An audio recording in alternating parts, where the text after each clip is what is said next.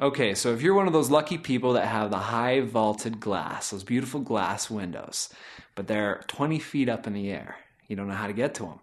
Well, obviously you need a ladder, but with that ladder you're going to need drop cloths. You're going to need rags that you can put on the ends of your ladder. If you have cultured marble and you put the ladder on that floor, you need to have someone hold the bottom of that ladder or it's going to slide out from underneath you, causing problems on your wall, as well as causing serious injury to yourself and others.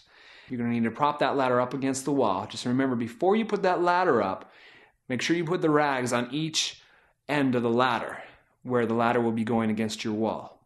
So when you put it up against your wall, it will protect your sheetrock.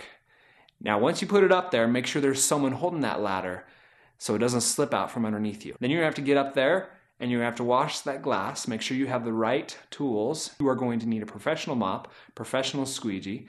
You can do this, or you can hire a window cleaning company to come in and do that for you. You don't have to worry about it at all.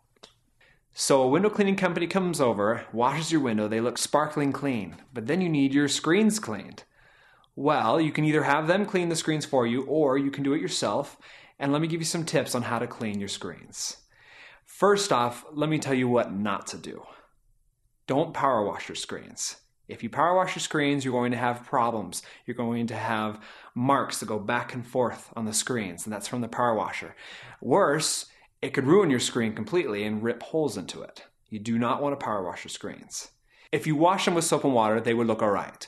But a lot of times you do have muddy spots and you do have muddy streaks on it. It doesn't get them the way you want them to turn out because they're so dirty. The best way to clean a screen, you need a soft bristle brush that is firm. You can get it at your local hardware store. If you brush them and you start from the corners, you'll be able to get the screen looking really nice. You brush both sides of the screen, and if you want to further protect your screens after cleaning them, I recommend highly 303 Protectant. You can find that online. You could use Armor All, but it doesn't work as well. And it's so important that you do keep up your screens. And again, if this is too much of a hassle to do that yourself, I highly recommend you hire a window cleaning company to do that for you, so you don't have to worry about it. So you hire a window cleaning company, they come over, but someone gets hurt. Someone falls off a ladder or something happens, and next thing you know it, you're getting sued. Why did this happen? People don't even expect this when a company comes over. All they expect is the service to be performed and everything to be done to high safety standards. So one of the things you need to be sure of when you do call a window cleaning company is, do they have high safety standards? A window cleaning company needs to have OSHA standards. They need to be safe on ladders. They need to be safe on any lifts that they might be using. They need to be safe with any poles that they might be using on the job.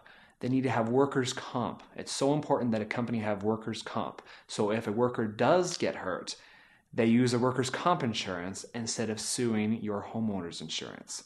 As long as they are properly insured and they are complying with OSHA standards, you should be fine. You should be working with a highly safety-approved company. So if you like what you've seen and you'd like to learn more, then please go to my website, jjwindowwash.com. See you soon.